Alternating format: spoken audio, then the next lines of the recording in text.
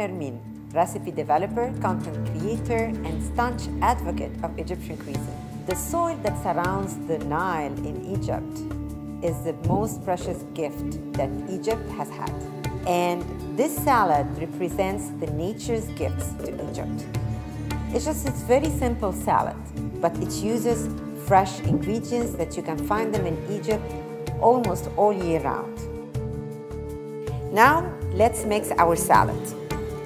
In a big bowl, I'm gonna add my tomatoes, cucumbers, mix them well together, and now it's time to make the dressing.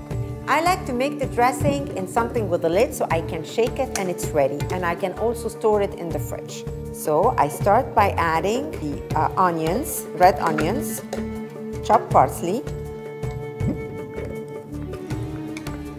dry mint, salt, a little bit of pepper, vinegar, olive oil, and the lemon.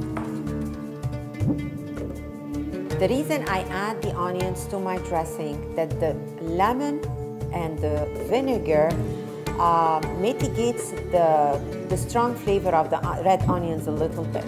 So it becomes more, I would say, have a subtle flavor instead of being overpowering in the salad. I'm gonna cover this and I'm gonna shake it very well.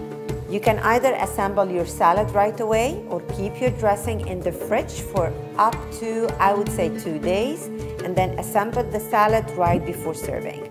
So don't add the dressing until you're ready to serve your salad. I'm gonna add the dressing.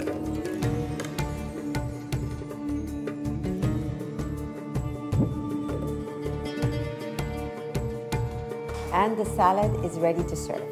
This is a very simple salad made of a few ingredients available almost anywhere, and it's a quintessential salad in Egyptian cuisine. It's served with almost everything, with rice, with stews, just name it. This salad takes no longer than 15 minutes to make. I would like you to try it. Leave a comment below, and I will be back with more interesting recipes from my Egyptian kitchen.